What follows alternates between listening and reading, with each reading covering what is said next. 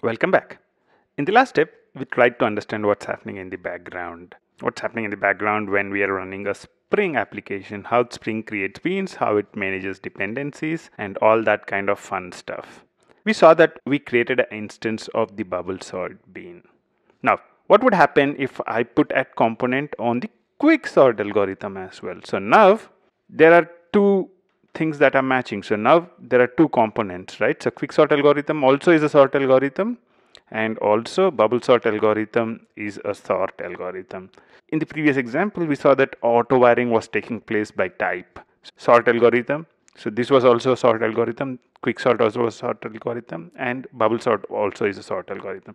In the earlier example, only bubble sort was having a component. So Spring picks up bubble sort, and it says there's only one component of that type, so it auto wires it in here. What we did now is we added add component on quick sort also, so there are two components on the class path. What does Spring do to resolve that? Let's try that and figure out a lot of variations of this concept. Let's run this application. Failed to start. Binary search IMPL requires a single bean, but actually two were found. So it's saying I need one sort algorithm, but you are giving me two. I can go ahead and remove the add component from the bubble sort algorithm. So I can say, okay, I don't want to use you. I remove that component from it. So what would happen now? Okay, it's using the quick sort algorithm. So that went through fine. Other way you can have done that is by using something called add primary.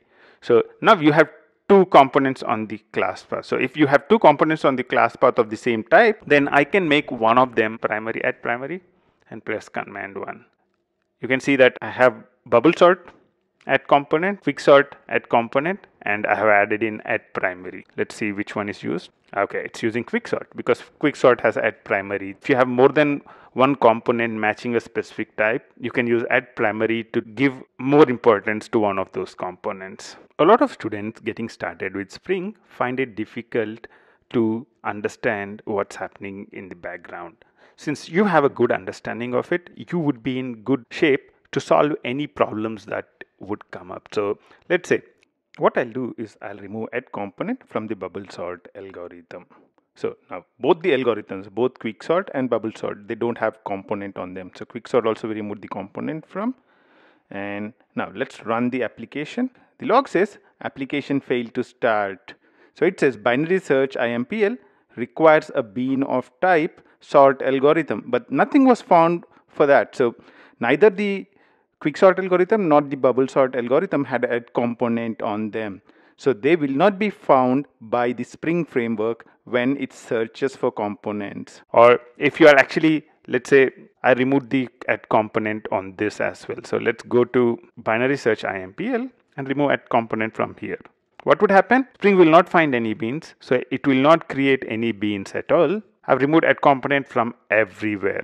What would happen? It says in main, no such bean exception. So where is the error coming up? You know it. Here we are doing a get bean. We are trying to, from the application context, we are trying to get the bean of class binary search IMPL. But what we did here is we removed the add component for it. Spring will not know about binary search IMPL at all. So Spring is complaining, I have no idea what you are searching for. Go and tell me what you want me to do. So by the errors which it throws, you'd be able to understand what's happening in the background. If I add component, now it says I'm searching for sort algorithm, but I'm unable to find it. You have to make sure that you define an add component in here. So now I can go here and add component, add primary, whatever I would want to add in. And now I can run the application. You would see that it picks up the right one because I put primary on the bubble sort, it picks that up. Whenever you have any problems of the type a bean is not found or multiple beans are found, see if you have used the right combination of add component, add auto-wired, and add primary. Those are the important things you would need to know to be able to troubleshoot any problem with Spring Framework. So in this step, we looked at add primary, and also we looked at a few troubleshooting tips related to solving Spring context issues. Until the next step, bye-bye.